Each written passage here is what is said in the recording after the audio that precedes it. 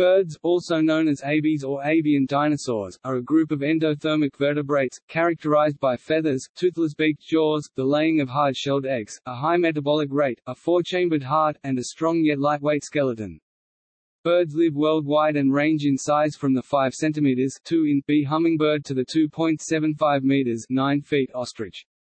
They rank as the world's most numerically successful class of tetrapods, with approximately 10,000 living species, more than half of these being passerine, or perching, birds. Birds have wings whose development varies according to species. The only known groups without wings are the extinct moa and elephant birds.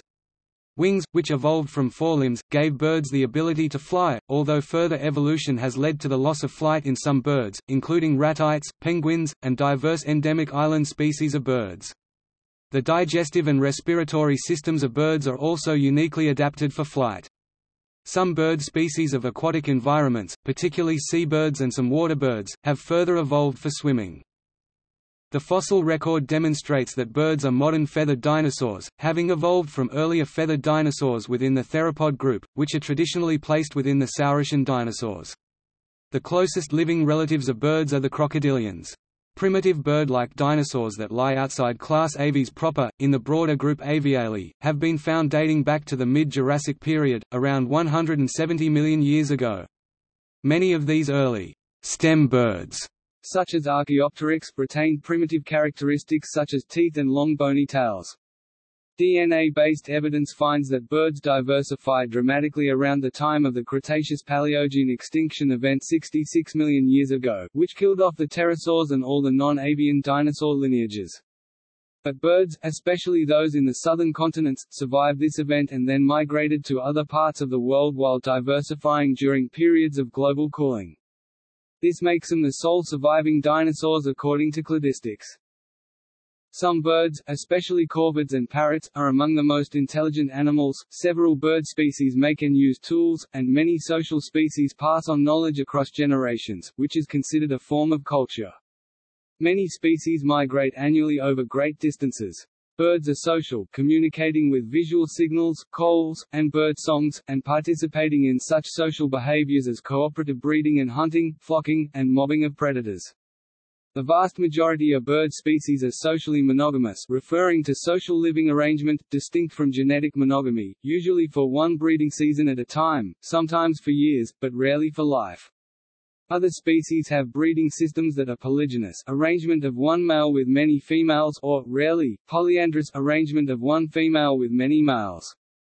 Birds produce offspring by laying eggs which are fertilized through sexual reproduction. They are usually laid in a nest and incubated by the parents. Most birds have an extended period of parental care after hatching. Some birds, such as hens, lay eggs even when not fertilized, which do not produce offspring.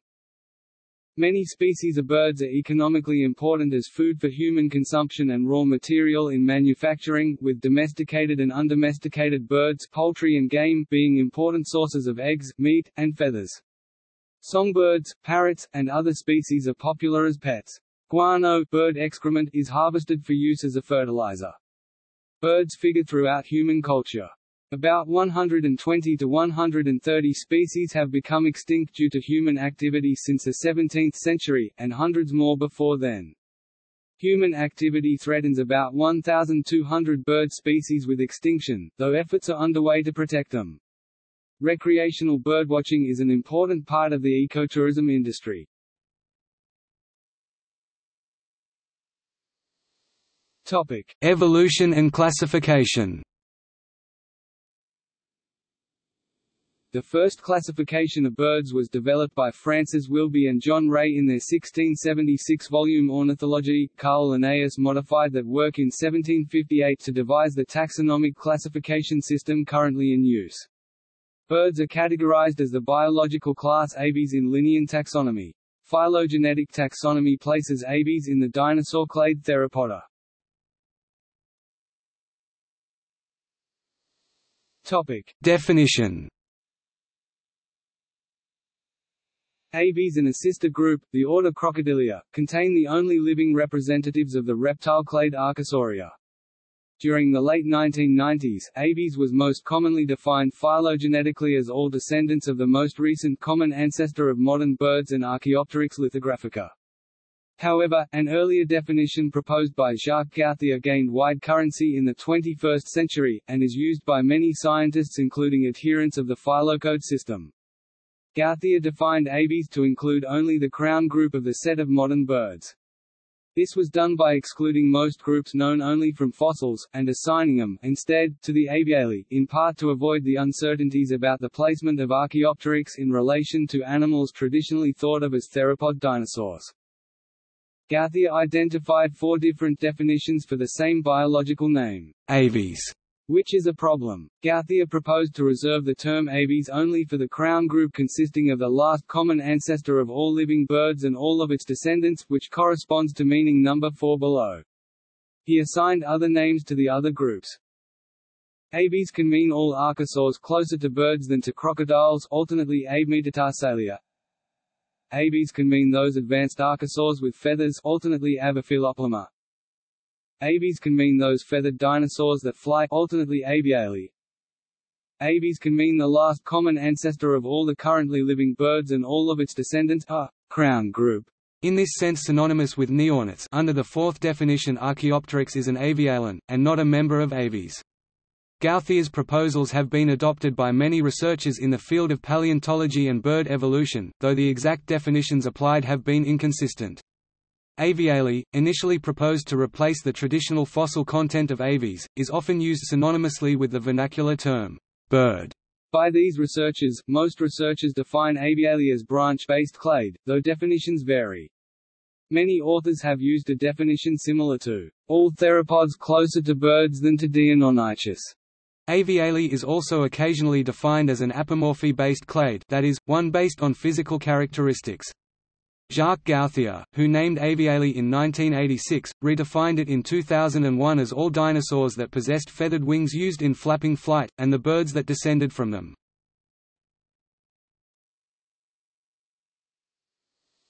Topic: Dinosaurs and the origin of birds. Based on fossil and biological evidence, most scientists accept that birds are a specialized subgroup of theropod dinosaurs, and more specifically, they are members of Maniraptora, a group of theropods which includes dromaeosaurs and oviraptorids, among others. As scientists have discovered more theropods closely related to birds, the previously clear distinction between non-birds and birds has become blurred.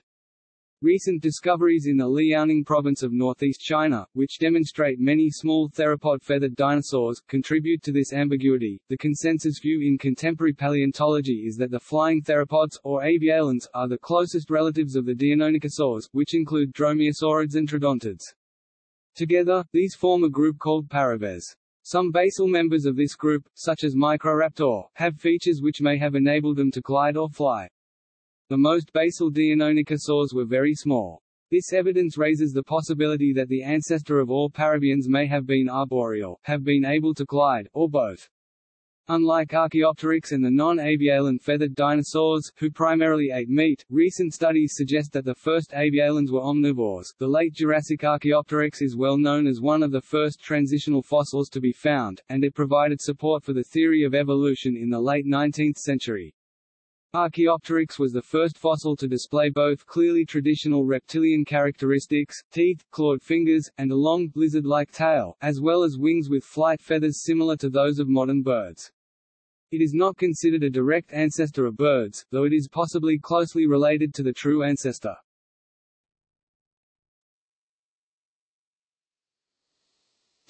Early evolution. The earliest known avialan fossils come from the Tiaozhishan Formation of China, which has been dated to the late Jurassic period Oxfordian stage, about 160 million years ago. The avialan species from this time period include Anchiornis huxley, Xiaotingia zhengyi, and Aornis xui. The well-known early avialan, Archaeopteryx, dates from slightly later Jurassic rocks, about 155 million years old, from Germany. Many of these early avialans shared unusual anatomical features that may be ancestral to modern birds, but were later lost during bird evolution. These features include enlarged claws on the second toe which may have been held clear of the ground in life, and long feathers or hind wings covering the hind limbs and feet, which may have been used in aerial maneuvering. Avialans diversified into a wide variety of forms during the Cretaceous period. Many groups retained primitive characteristics, such as clawed wings and teeth, though the latter were lost independently in a number of avialan groups, including modern birds, aves. While the earliest forms, such as Archaeopteryx and Geholornis, retained the long bony tails of their ancestors, the tails of more advanced avialans were shortened with the advent of the pygostyle bone in the group Pygostelia.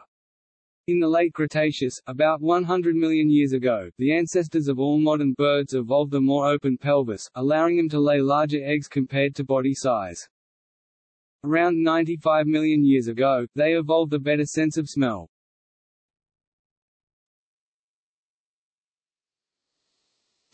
Early diversity of bird ancestors. The first large, diverse lineage of short-tailed avialans to evolve were the enantiorniths, or opposite birds, so named because the construction of their shoulder bones was in reverse to that of modern birds. Enantiorniths occupied a wide array of ecological niches, from sand-probing shorebirds and fish-eaters to tree-dwelling forms and seed-eaters. While they were the dominant group of avialans during the Cretaceous period, enantiorniths became extinct along with many other dinosaur groups at the end of the Mesozoic era. Many species are the second major avialan lineage to diversify, the euonids, meaning true birds, because they include the ancestors of modern birds, were semi-aquatic and specialized in eating fish and other small aquatic organisms. Unlike the enantiorniths, which dominated land-based and arboreal habitats, most early euonids lacked perching adaptations and seem to have included shorebird-like species, waders, and swimming and diving species. The latter included the superficially gull-like Ichthyornis and the Hesperornithiforms, which became so well adapted to hunting fish in marine environments that they lost the ability to fly and became primarily aquatic. The early euonids also saw the development of many traits associated with modern birds, like strongly keeled breastbones, toothless, beaked portions of their jaws, though most non-avian euonids retained teeth in other parts of the jaws. Euonids also included the first avialans to develop true pygostyle and a fully mobile fan of tail feathers, which may have replaced the hind wing as the primary mode of aerial maneuverability and braking in flight. A study on mosaic evolution in the avian skull found that the last common ancestor of all neornithines might have had a beak similar to that of the modern hook-billed vanga and a skull similar to that of the Eurasian golden oriole. As both species are small aerial and canopy foraging omnivores, a similar ecological niche was inferred for this hypothetical ancestor.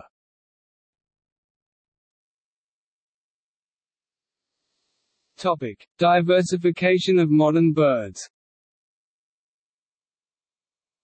All modern birds lie within the crown group Aves, alternately Neorniths, which has two subdivisions, the Paleognathai, which includes the flightless ratites, such as the ostriches, and the weak-flying tinamous, and the extremely diverse Neognathai, containing all other birds.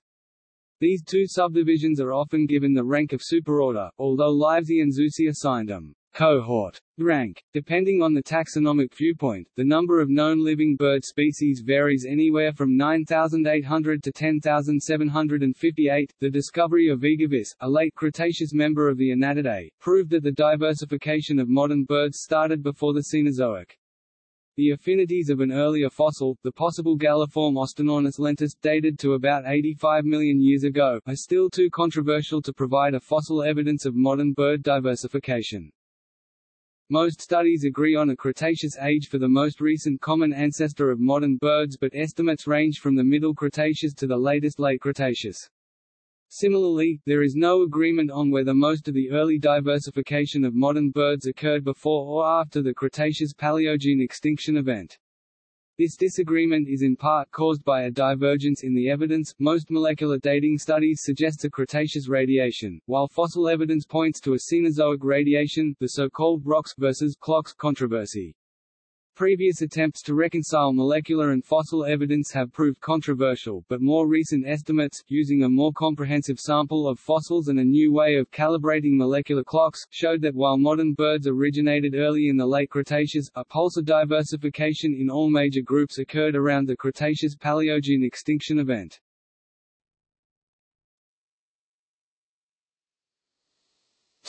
Classification of bird orders. Cladogram of modern bird relationships based on Prom, Aro et al. 2015, with some clade names after Urey, T et al. 2013. The classification of birds is a contentious issue. Sibley and Ahlquist's Phylogeny and Classification of Birds 1990 is a landmark work on the classification of birds, although it is frequently debated and constantly revised.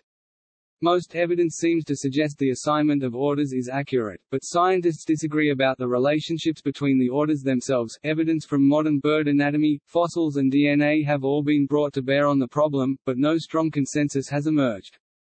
More recently, new fossil and molecular evidence is providing an increasingly clear picture of the evolution of modern bird orders.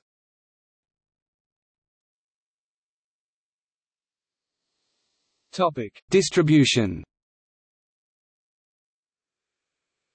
Birds live and breed in most terrestrial habitats and on all 7 continents, reaching their southern extreme in the snow petrels breeding colonies up to 440 kilometers (270 miles) inland in Antarctica.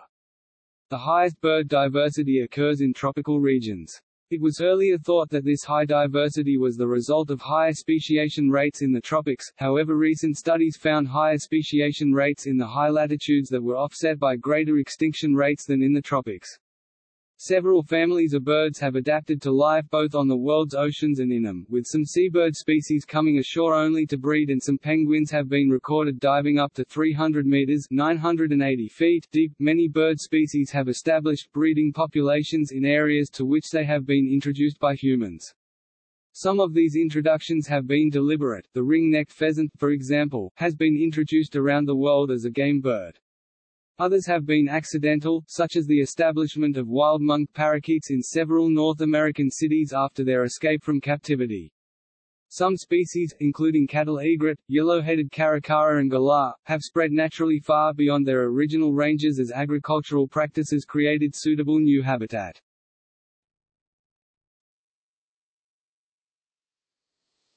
Topic: Anatomy and physiology. Compared with other vertebrates, birds have a body plan that shows many unusual adaptations, mostly to facilitate flight.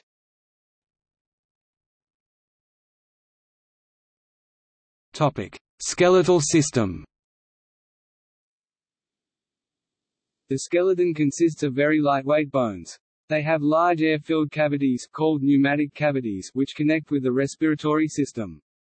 The skull bones in adults are fused and do not show cranial sutures. The orbits are large and separated by a bony septum. The spine has cervical, thoracic, lumbar and caudal regions with the number of cervical neck vertebrae highly variable and especially flexible, but movement is reduced in the anterior thoracic vertebrae and absent in the later vertebrae. The last few are fused with the pelvis to form the synsacrum. The ribs are flattened and the sternum is keeled for the attachment of flight muscles except in the flightless bird orders. The forelimbs are modified into wings. The wings are more or less developed depending on the species. The only known groups that lost their wings are the extinct moa and elephant birds.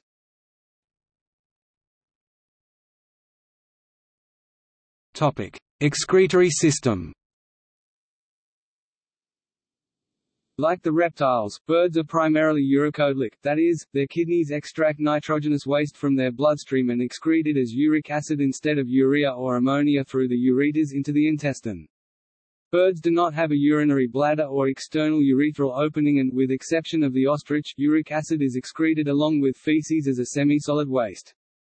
However, birds such as hummingbirds can be facultatively ammonodelic, excreting most of the nitrogenous wastes as ammonia.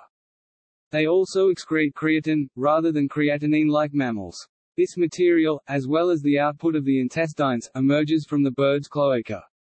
The cloaca is a multi-purpose opening. Waste is expelled through it, most birds mate by joining cloaca, and females lay eggs from it. In addition, many species of birds regurgitate pellets, males within Paleognathai with the exception of the kiwis, the Anseriformes with the exception of screamers, and in rudimentary forms in Galliformes but fully developed in Crassidae, possess a penis, which is never present in neoves. The length is thought to be related to sperm competition. When not copulating, it is hidden within the proctidium compartment within the cloaca, just inside the vent. The digestive system of birds is unique, with a crop for storage and a gizzard that contains swallowed stones for grinding food to compensate for the lack of teeth. Most birds are highly adapted for rapid digestion to aid with flight. Some migratory birds have adapted to use protein from many parts of their bodies, including protein from the intestines, as additional energy during migration.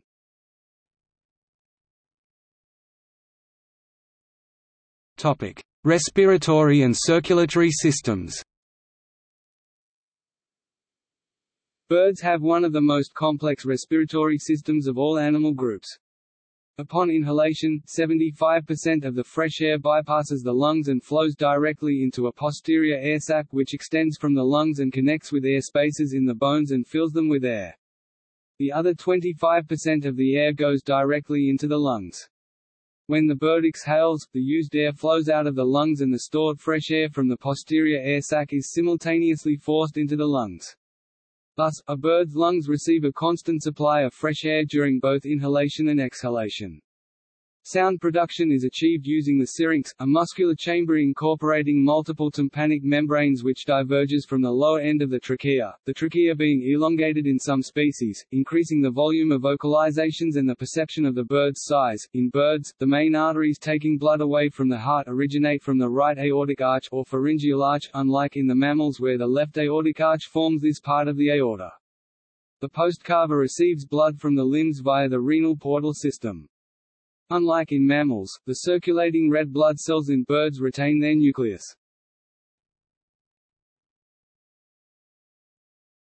Topic: Heart type and features. The avian circulatory system is driven by a four-chambered, myogenic heart contained in a fibrous pericardial sac. This pericardial sac is filled with a serous fluid for lubrication. The heart itself is divided into a right and left half, each with an atrium and ventricle. The atrium and ventricles of each side are separated by atrioventricular valves which prevent backflow from one chamber to the next during contraction. Being myogenic, the heart's pace is maintained by pacemaker cells found in the sinoatrial node, located on the right atrium. The sinoatrial node uses calcium to cause a depolarizing signal transduction pathway from the atrium through right and left atrioventricular bundle which communicates contraction to the ventricles. The avian heart also consists of muscular arches that are made up of thick bundles of muscular layers. Much like a mammalian heart, the avian heart is composed of endocardial, myocardial and epicardial layers. The atrium walls tend to be thinner than the ventricle walls, due to the intense ventricular contraction used to pump oxygenated blood throughout the body. Avian hearts are generally larger than mammalian hearts when compared to body mass. This adaptation allows more blood to be pumped to meet the high metabolic need associated with flight. Topic: Organization. Birds have a very efficient system for diffusing oxygen into the blood. Birds have a 10 times greater surface area to gas exchange volume than mammals. As a result, birds have more blood in their capillaries per unit of volume of lung than a mammal. The arteries are composed of thick elastic muscles to withstand the pressure of the ventricular constriction, and become more rigid as they move away from the heart. Blood moves through the arteries, which undergo vasoconstriction, and into arterioles which act as a transportation system to distribute primarily oxygen as well as nutrients to all tissues of the body. As the arterioles move away from the heart and into individual organs and tissues, they are further divided to increase surface area and slow blood flow. Blood travels through the arterioles and moves into the capillaries where gas exchange can occur. Capillaries are organized into capillary beds in tissues. It is here that blood exchanges oxygen for carbon dioxide waste. In the capillary beds, blood flow is slowed to allow maximum diffusion of oxygen into the tissues. Once the blood has become deoxygenated, it travels through venules, then veins, and back to the heart. Veins, unlike arteries, are thin and rigid as they do not need to withstand extreme pressure. As blood travels through the venules to the veins, a funneling occurs called vasodilation, bringing blood back to the heart. Once the blood reaches the heart, it moves first into the right atrium, then the right ventricle to be pumped through the lungs for further gas exchange of carbon dioxide waste for oxygen. Oxygenated blood then flows from the lungs through the left atrium to the left ventricle where it is pumped out to the body.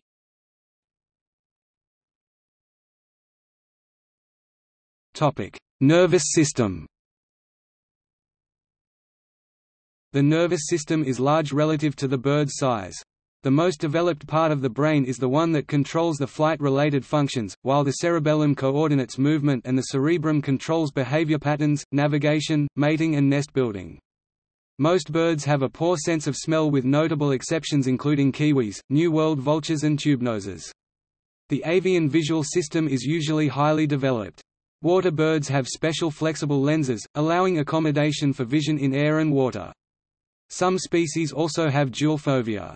Birds are tetrachromatic, possessing ultraviolet (UV) sensitive cone cells in the eye as well as green, red and blue ones. They also have double cones, likely to mediate achromatic vision. Many birds show plumage patterns in ultraviolet that are invisible to the human eye. Some birds whose sexes appear similar to the naked eye are distinguished by the presence of ultraviolet reflective patches on their feathers. Male bluetits have an ultraviolet reflective crown patch which is displayed in courtship by posturing and raising of their nape feathers. Ultraviolet light is also used in foraging. Kestrels have been shown to search for prey by detecting the UV reflective urine trail marks left on the ground by rodents. With the exception of pigeons and a few other species, the eyelids of birds are not used in blinking. Instead, the eye is lubricated by the nictitating membrane, a third eyelid that moves horizontally. The nictitating membrane also covers the eye and acts as a contact lens in many aquatic birds. The bird retina has a fan-shaped blood supply system called the pecten. Most birds cannot move their eyes, although there are exceptions, such as the great cormorant. Birds with eyes on the sides of their heads have a wide visual field, while birds with eyes on the front of their heads, such as owls, have binocular vision and can estimate the depth of field. The avian ear lacks external pinnae but is covered by feathers, although in some birds, such as the azeo, bubo and otis owls, these feathers form tufts which resemble ears. The inner ear has a cochlea, but it is not spiral as in mammals.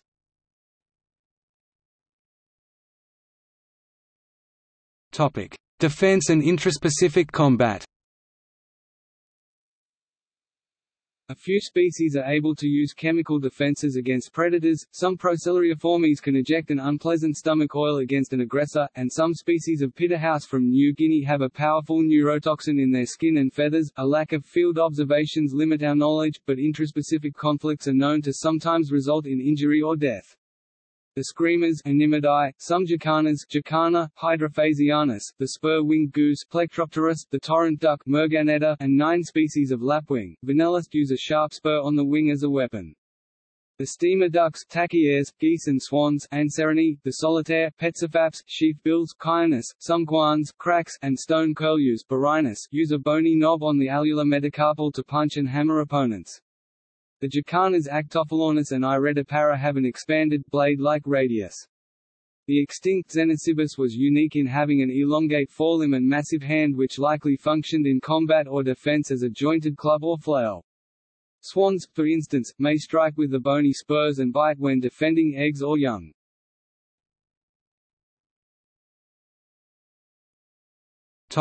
Chromosomes. Birds have 2 sexes, either female or male. The sex of birds is determined by the Z and W sex chromosomes, rather than by the X and Y chromosomes present in mammals. Male birds have 2 Z chromosomes ZZ, and female birds have a W chromosome and a Z chromosome WZ. In nearly all species of birds, an individual's sex is determined at fertilization. However, one recent study claimed to demonstrate temperature-dependent sex determination among the Australian brush turkey, for which higher temperatures during incubation resulted in a higher female-to-male sex ratio. This, however, was later proven to not be the case. These birds do not exhibit temperature-dependent sex determination, but temperature-dependent sex mortality.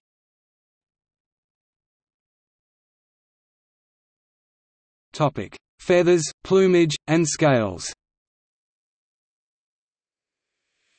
Feathers are a feature characteristic of birds, though also present in some dinosaurs not currently considered to be true birds. They facilitate flight, provide insulation that aids in thermoregulation, and are used in display, camouflage, and signaling. There are several types of feathers, each serving its own set of purposes. Feathers are epidermal growths attached to the skin and arise only in specific tracts of skin called pterylae. The distribution pattern of these feather tracts pterylosis is used in taxonomy and systematics.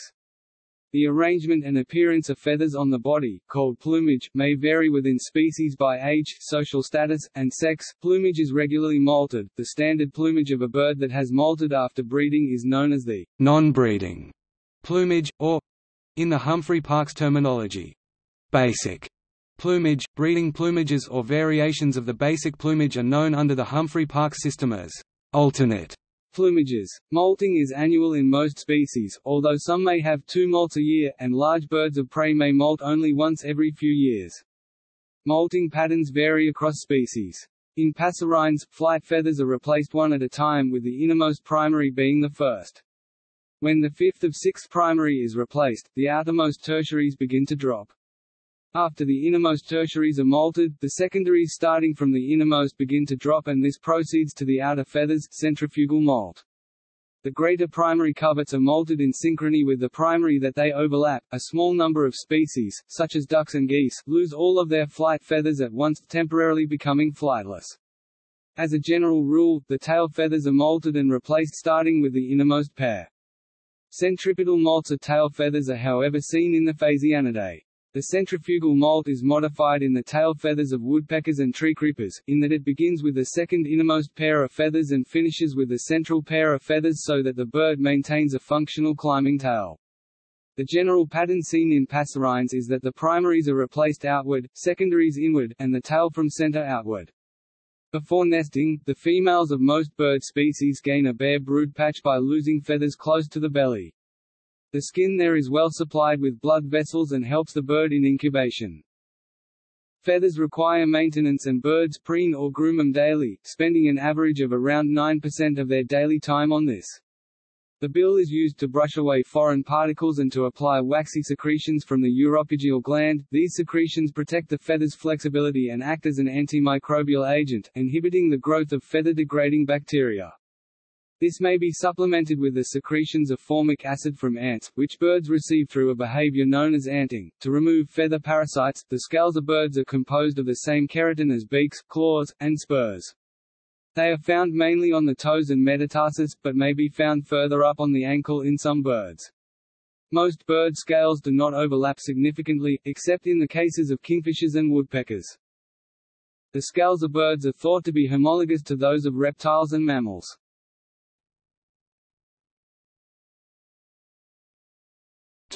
Flight.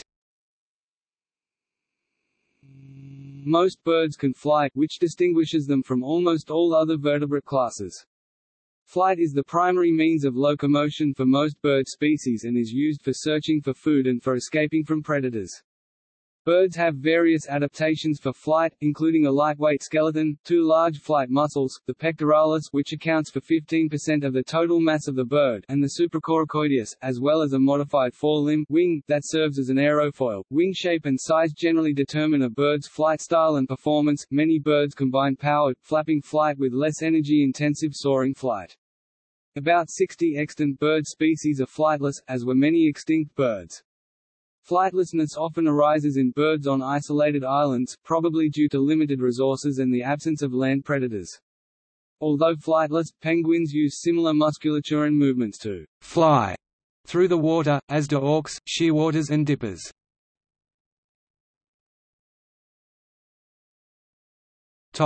Behavior.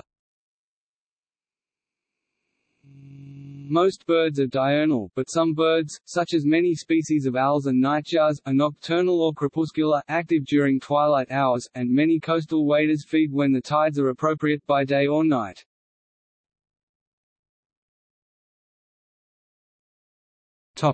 Diet and feeding. Birds' diets are varied and often include nectar, fruit, plants, seeds, carrion, and various small animals, including other birds. Because birds have no teeth, their digestive system is adapted to process unmasticated food items that are swallowed whole. Birds that employ many strategies to obtain food or feed on a variety of food items are called generalists, while others that concentrate time and effort on specific food items or have a single strategy to obtain food are considered specialists. Birds' feeding strategies vary by species. Many birds glean for insects, invertebrates, fruit, or seeds. Some hunt insects by suddenly attacking from a branch. Those species that seek pest insects are considered beneficial biological control agents and their presence encouraged in biological pest control programs. Combined, insectivorous birds eat 400 to 500 million metric tons of arthropods annually. Nectar feeders such as hummingbirds, sunbirds, lories, and lorikeets amongst others have specially adapted brushy tongues and in many cases bills designed to fit co-adapted flowers. Kiwis and shorebirds with long bills probe for invertebrates. Shorebirds' varied bill lengths and feeding methods result in the separation of ecological niches. Loons, diving ducks, penguins and auks pursue their prey underwater, using their wings or feet for propulsion, while aerial predators such as sulids, kingfishers and terns plunge dive after their prey. Flamingos, free species of prion, and some ducks are filter feeders. Geese and dabbling ducks are primarily grazers. Some species, including frigatebirds, gulls, and skuas, engage in kleptoparasitism, stealing food items from other birds. Kleptoparasitism is thought to be a supplement to food obtained by hunting, rather than a significant part of any species' diet. A study of great frigatebirds stealing from masked boobies estimated that the frigatebirds stole at most 40% of their food and on average stole only 5%. Other birds are scavengers, some of these, like vultures, are specialized carrion eaters, while others, like gulls, corvids, or other birds of prey, are opportunists.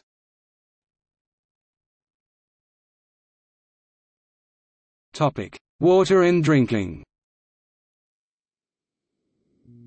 Water is needed by many birds although their mode of excretion and lack of sweat glands reduces the physiological demands. Some desert birds can obtain their water needs entirely from moisture in their food. They may also have other adaptations such as allowing their body temperature to rise, saving on moisture loss from evaporative cooling or panting. Seabirds can drink seawater and have salt glands inside the head that eliminate excess salt out of the nostrils. Most birds scoop water in their beaks and raise their head to let water run down the throat. Some species, especially of arid zones, belonging to the pigeon, finch, mousebird, button quail and bustard families are capable of sucking up water without the need to tilt back their heads.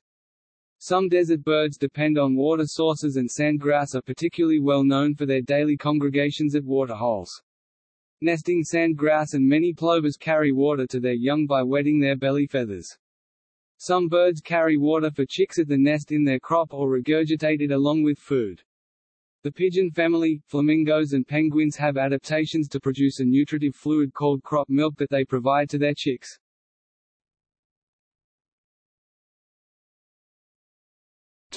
Feather care. Feathers, being critical to the survival of a bird, require maintenance. Apart from physical wear and tear, feathers face the onslaught of fungi, ectoparasitic feather mites and birdlice. The physical condition of feathers are maintained by preening, often with the application of secretions from the preen gland. Birds also bathe in water or dust themselves. While some birds dip into shallow water, more aerial species may make aerial dips into water and arboreal species often make use of dew or rain that collect on leaves. Birds of arid regions make use of loose soil to dust bathe. A behavior termed as anting, in which the bird encourages ants to run through their plumage, is also thought to help them reduce the ectoparasite load in feathers. Many species will spread out their wings and expose them to direct sunlight, and this too is thought to help in reducing fungal and ectoparasitic activity that may lead to feather damage.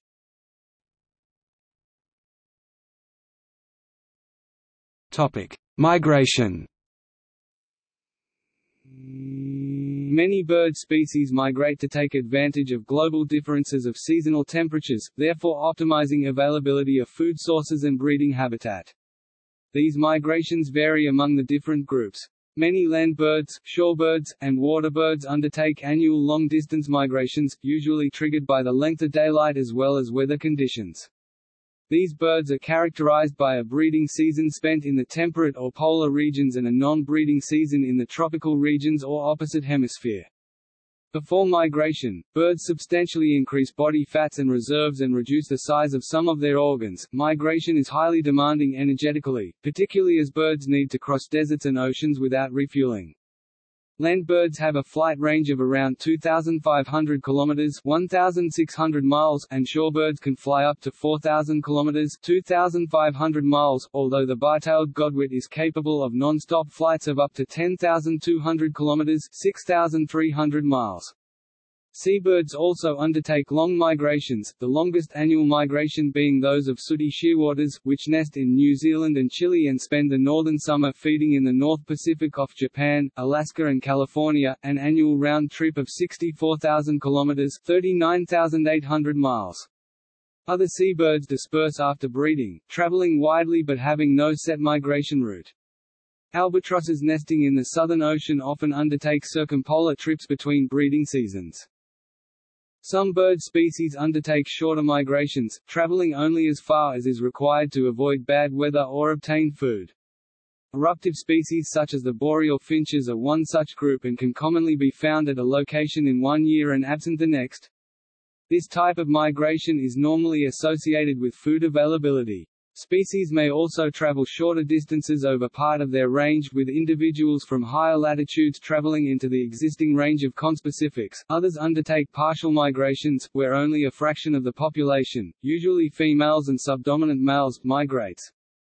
Partial migration can form a large percentage of the migration behavior of birds in some regions. In Australia, surveys found that 44% of non-passerine birds and 32% of passerines were partially migratory. Altitudinal migration is a form of short-distance migration in which birds spend the breeding season at high altitudes and move to lower ones during suboptimal conditions.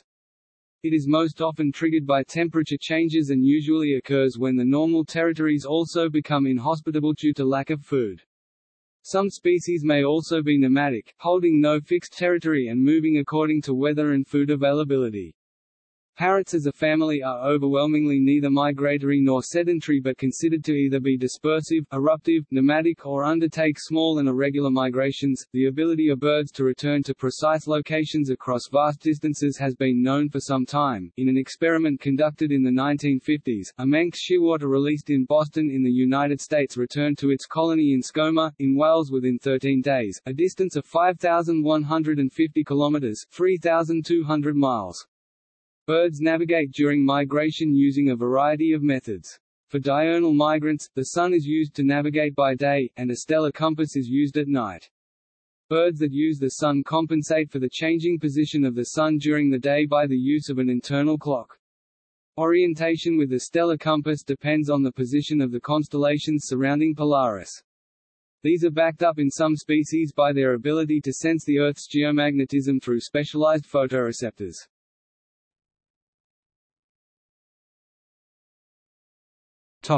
Communication.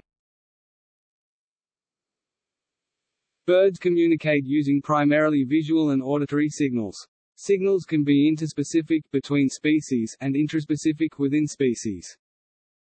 Birds sometimes use plumage to assess and assert social dominance, to display breeding condition in sexually selected species, or to make threatening displays, as in the sunbitten's mimicry of a large predator to ward off hawks and protect young chicks. Variation in plumage also allows for the identification of birds, particularly between species. Visual communication among birds may also involve ritualized displays, which have developed from non-signaling actions such as preening, the adjustments of feather position, pecking, or other behavior. These displays may signal aggression or submission or may contribute to the formation of pair bonds. The most elaborate displays occur during courtship, where dances are often formed from complex combinations of many possible component movements. Males' breeding success may depend on the quality of such displays. Bird calls and songs, which are produced in the syrinx, are the major means by which birds communicate with sound. This communication can be very complex. Some species can operate the two sides of the syrinx independently, allowing the simultaneous production of two different songs. Calls are used for a variety of purposes, including mate attraction, evaluation of potential mates, bond formation, the claiming and maintenance of territories, the identification of other individuals, such as when parents look for chicks in colonies or when mates reunite at the start of breeding season, and the warning of other birds of potential predators, sometimes with specific information about the nature of the threat. Some birds also use mechanical sounds for auditory communication. The Coenocorypha snipes of New Zealand drive air through their feathers, woodpeckers drum for long-distance communication, and palm cockatoos use tools to drum.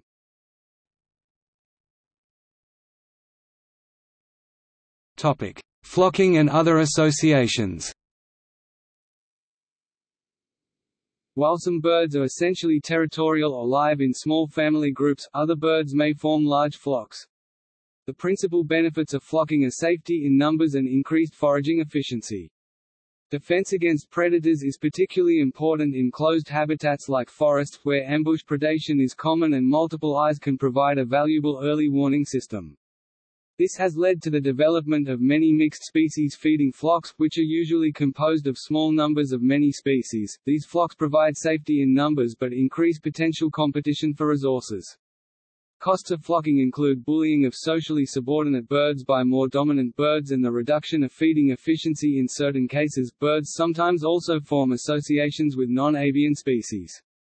Plunge diving seabirds associate with dolphins and tuna, which push shoaling fish towards the surface. Hornbills have a mutualistic relationship with dwarf mongooses, in which they forage together and warn each other of nearby birds of prey and other predators.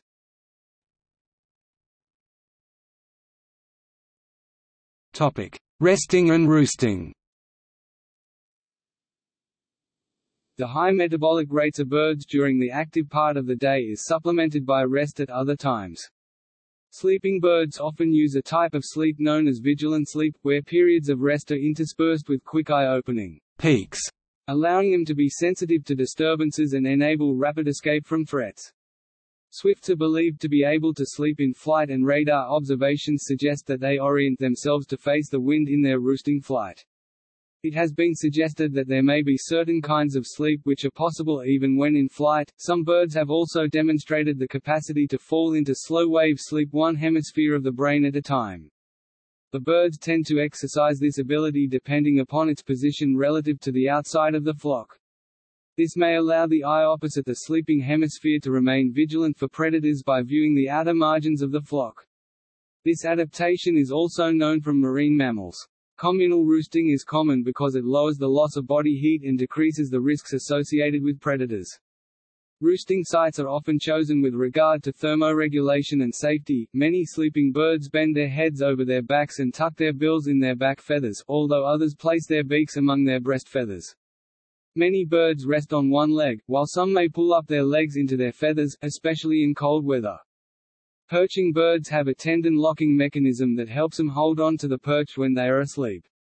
Many ground birds, such as quails and pheasants, roost in trees. A few parrots of the genus Loriculus roost hanging upside down. Some hummingbirds go into a nightly state of torpor accompanied with a reduction of their metabolic rates.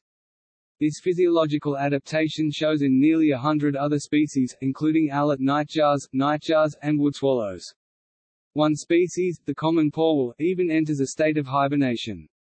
Birds do not have sweat glands, but they may cool themselves by moving to shade, standing in water, panting, increasing their surface area, fluttering their throat, or by using special behaviors like urohydrosis to cool themselves.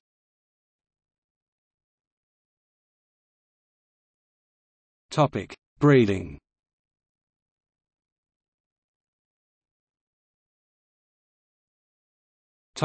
Social systems.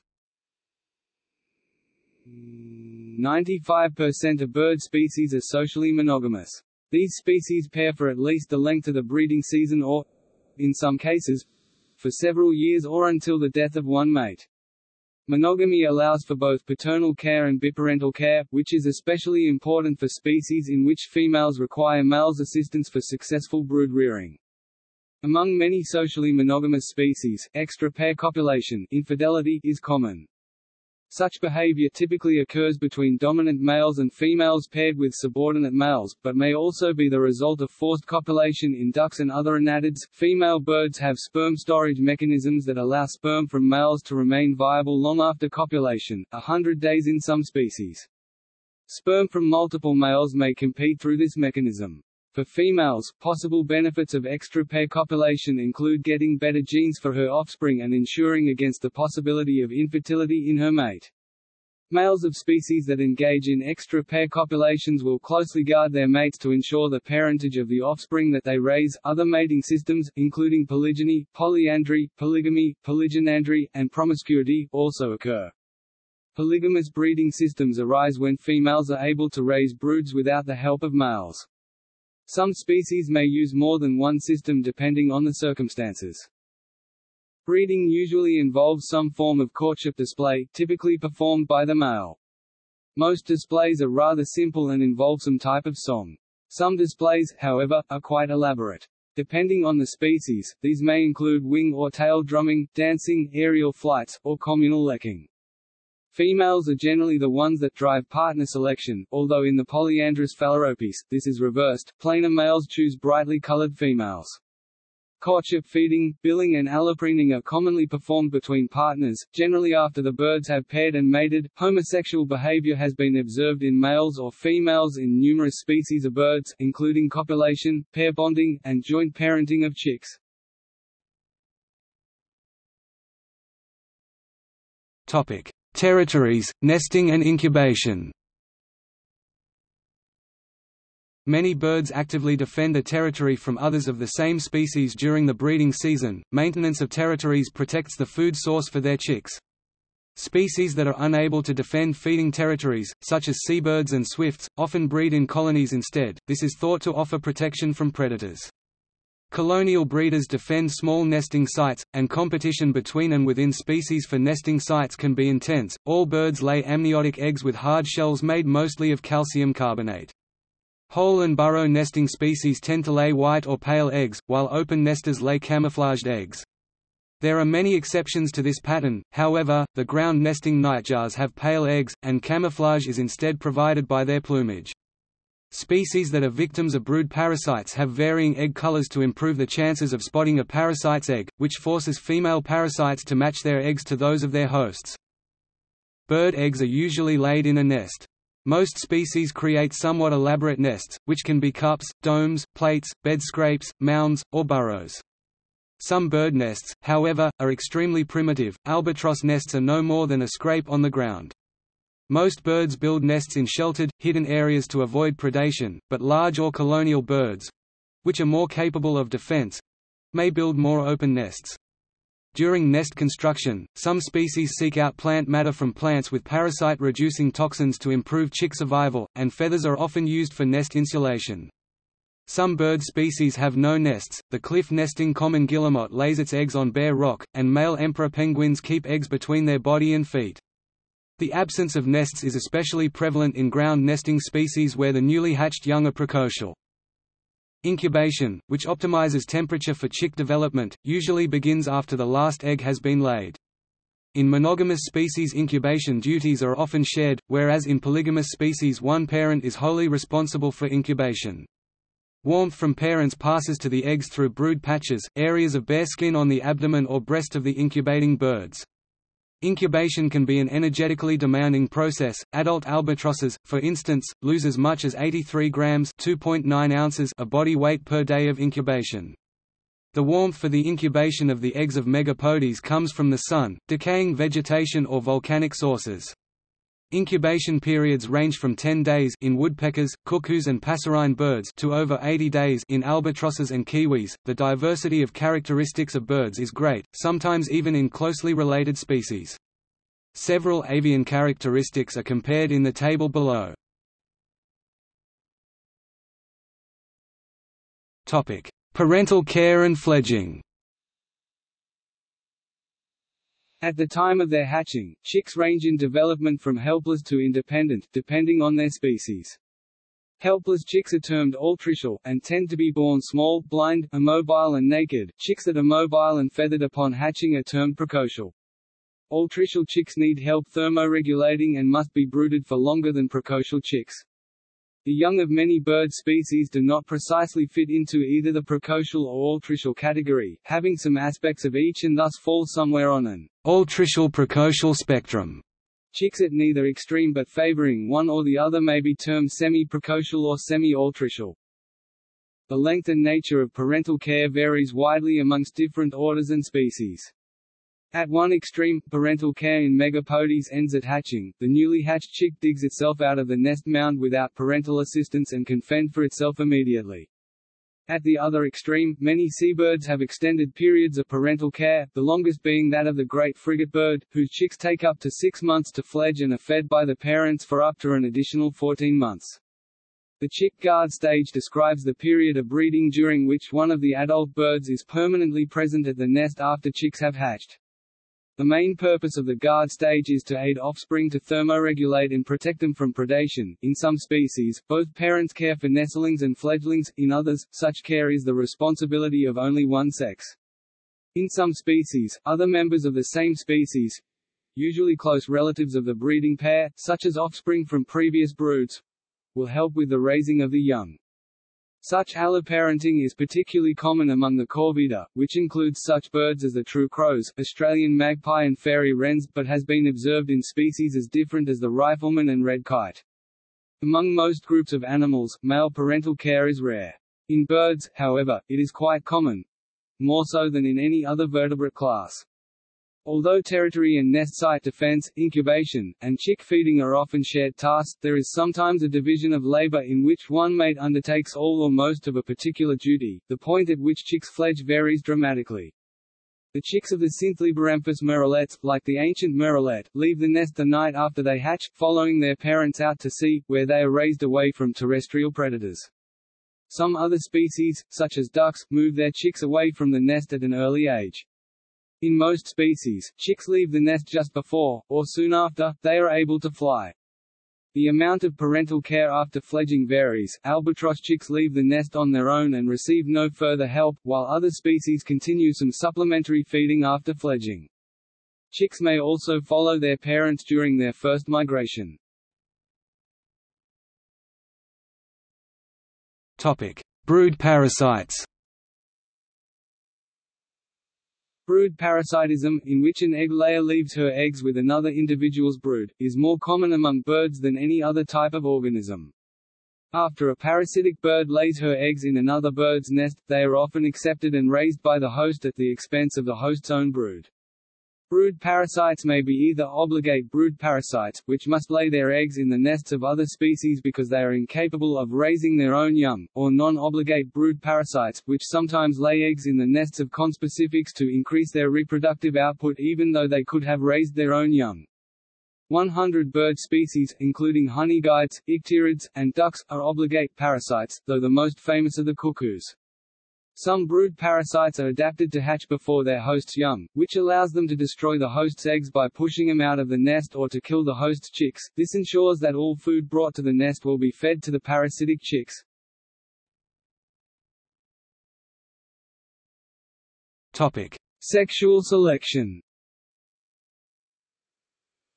Birds have evolved a variety of mating behaviors, with the peacock-tail being perhaps the most famous example of sexual selection and the fisharian runaway. Commonly occurring sexual dimorphisms such as size and color differences are energetically costly attributes that signal competitive breeding situations.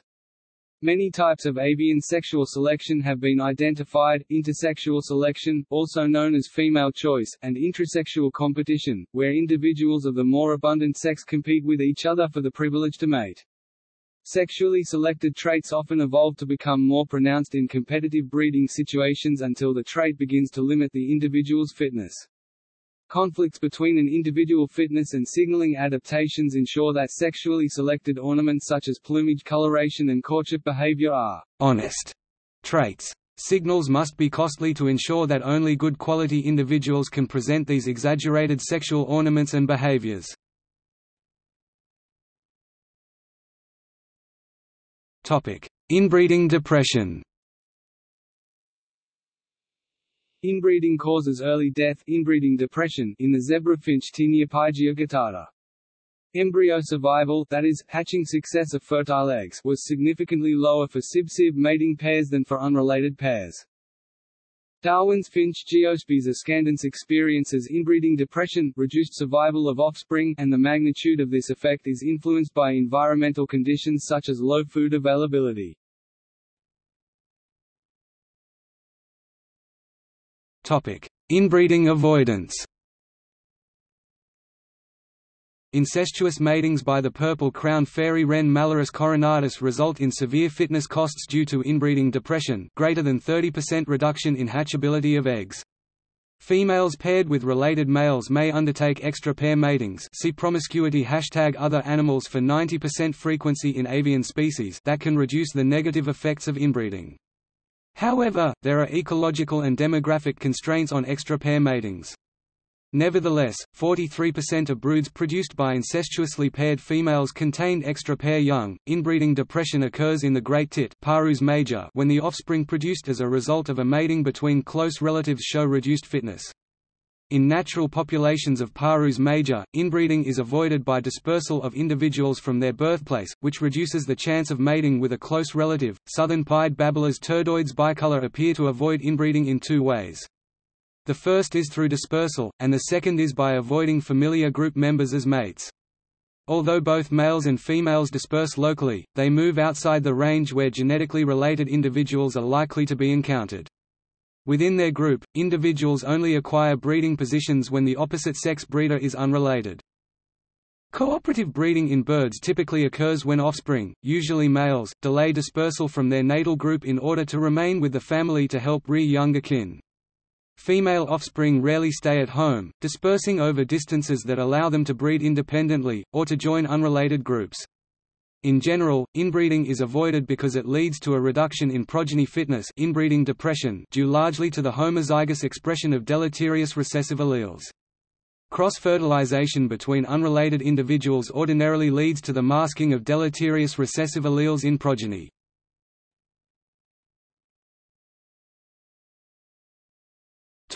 Ecology. Birds occupy a wide range of ecological positions. While some birds are generalists, others are highly specialized in their habitat or food requirements. Even within a single habitat, such as a forest, the niches occupied by different species of birds vary, with some species feeding in the forest canopy, others beneath the canopy, and still others on the forest floor. Forest birds may be insectivores, frugivores, and nectarivores.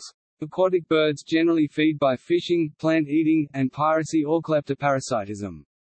Birds of prey specialize in hunting mammals or other birds, while vultures are specialized scavengers. Herbivores are animals that are specialized at preying on birds. Some nectar-feeding birds are important pollinators, and many frugivores play a key role in seed dispersal. Plants and pollinating birds often co-evolve, and in some cases a flower's primary pollinator is the only species capable of reaching its nectar. Birds are often important to island ecology. Birds have frequently reached islands that mammals have not. On those islands, birds may fulfill ecological roles typically played by larger animals. For example, in New Zealand the moas were important browsers, as are the kererau and kakako today. Today the plants of New Zealand retain the defensive adaptations evolved to protect them from the extinct moa. Nesting seabirds may also affect the ecology of islands and surrounding seas, principally through the concentration of large quantities of guano, which may enrich the local soil and the surrounding seas. A wide variety of avian ecology field methods, including counts, nest monitoring, and capturing and marking, are used for researching avian ecology.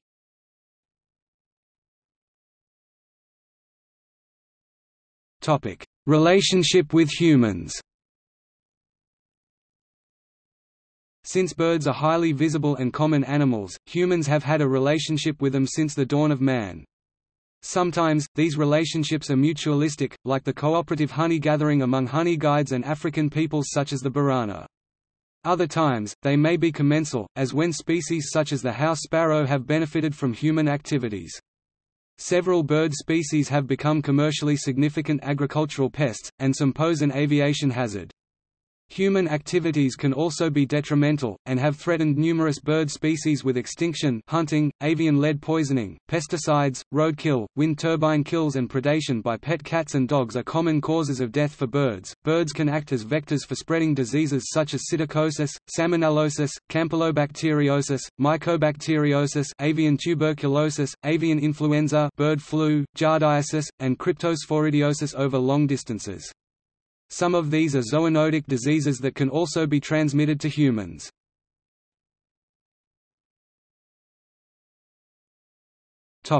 Economic importance. Domesticated birds raised for meat and eggs, called poultry, are the largest source of animal protein eaten by humans. In 2003, 76 million tons of poultry and 61 million tons of eggs were produced worldwide. Chickens account for much of human poultry consumption, though domesticated turkeys, ducks, and geese are also relatively common. Many species of birds are also hunted for meat. Bird hunting is primarily a recreational activity except in extremely undeveloped areas. The most important birds hunted in North and South America are waterfowl. Other widely hunted birds include pheasants, wild turkeys, quail, doves, partridge, grouse, snipe, and woodcock. Mutton birding is also popular in Australia and New Zealand. Although some hunting, such as that of mutton birds, may be sustainable, hunting has led to the extinction or endangerment of dozens of species. Other commercially valuable products from birds include feathers, especially the down of geese and ducks, which are used as insulation in clothing and bedding, and seabird feces, guano, which is a valuable source of phosphorus and nitrogen. The War of the Pacific, sometimes called the Guano War, was fought in part over the control of guano deposits. Birds have been domesticated by humans both as pets and for practical purposes. Colorful birds, such as parrots and miners, are bred in captivity or kept as pets, a practice that has led to the illegal trafficking of some endangered species. Falcons and cormorants have long been used for hunting and fishing, respectively. Messenger pigeons, used since at least 1 AD, remained important as recently as World War II. Today, such activities are more common either as hobbies, for entertainment and tourism, or for sports such as pigeon racing. Amateur bird enthusiasts called birdwatchers, twitchers or, more commonly, birders number in the millions. Many homeowners erect bird feeders near their homes to attract various species. Bird feeding has grown into a multi-million-dollar industry. For example, an estimated 75% of households in Britain provide food for birds at some point during the winter.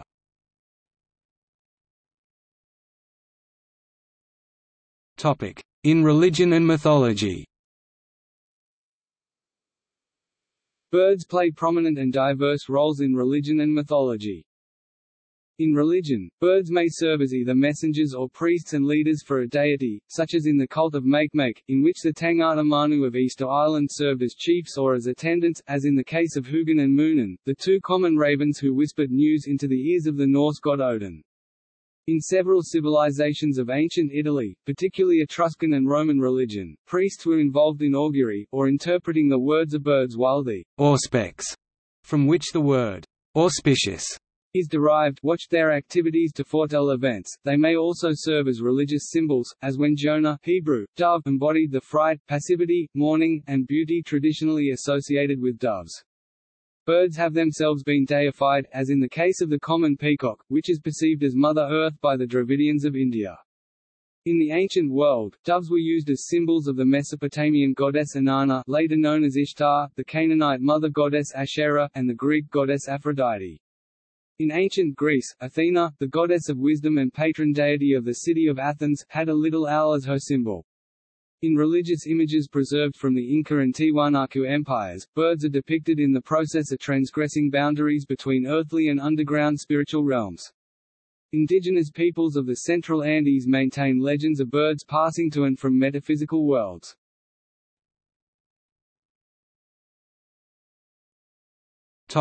In culture and folklore. Birds have featured in culture and art since prehistoric times, when they were represented in early cave paintings. Some birds have been perceived as monsters, including the mythological roc and the Maoris' legendary poakai, a giant bird capable of snatching humans. Birds were later used as symbols of power, as in the magnificent peacock throne of the Mughal and Persian emperors. With the advent of scientific interest in birds, many paintings of birds were commissioned for books. Among the most famous of these bird artists was John James Audubon, whose paintings of North American birds were a great commercial success in Europe and who later lent his name to the National Audubon Society. Birds are also important figures in poetry, for example, Homer incorporated nightingales into his Odyssey, and Catullus used a sparrow as an erotic symbol in his Catullus II. The relationship between an albatross and a sailor is the central theme of Samuel Taylor Coleridge's The Rime of the Ancient Mariner, which led to the use of the term as a metaphor for a burden. Other English metaphors derive from birds. Vulture funds and vulture investors, for instance, take their name from the scavenging vulture. Perceptions of bird species vary across cultures. Owls are associated with bad luck, witchcraft, and death in parts of Africa, but are regarded as wise across much of Europe. Hoopoes were considered sacred in ancient Egypt and symbols of virtue in Persia, but were thought of as thieves across much of Europe and harbingers of war in Scandinavia. In heraldry, birds, especially eagles, often appear in coats of arms.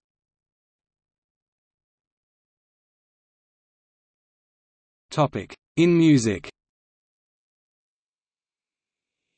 In music, birdsong has influenced composers and musicians in several ways. They can be inspired by birdsong, they can intentionally imitate birdsong in a composition, as Vivaldi, Messiaen, and Beethoven did, along with many later composers. They can incorporate recordings of birds into their works, as Ottorino Respighi first did, or like Beatrice Harrison and David Rothenberg, they can duet with birds.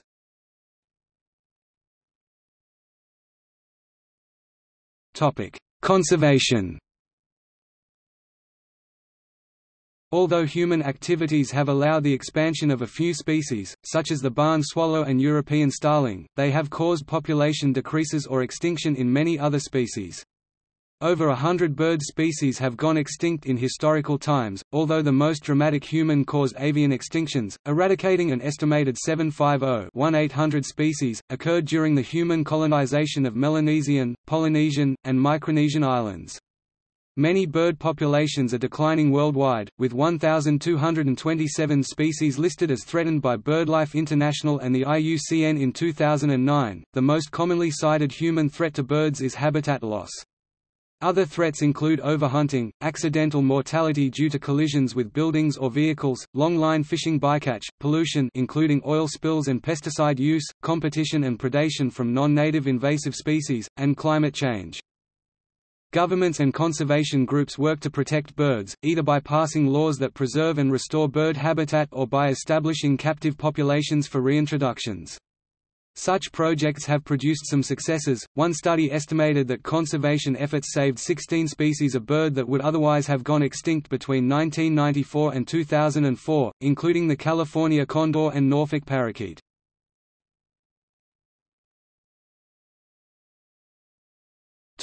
See also: Paleocene dinosaurs, Animal track, Bat, Glossary of bird terms, Ornithology.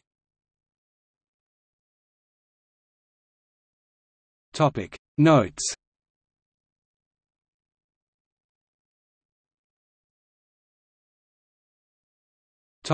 External links. BirdLife International, dedicated to bird conservation worldwide, has a database with about 250,000 records on endangered bird species.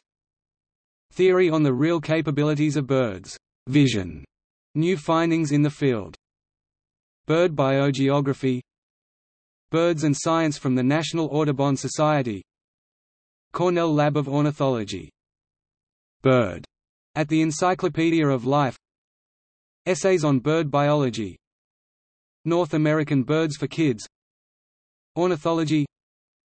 SORA – Searchable Online Research Archive – Archives of the following ornithological journals: the Auk, Condor, Journal of Field Ornithology, North American Bird Bander, Studies in Avian Biology, Pacific Coast Avifauna, and the Wilson Bulletin.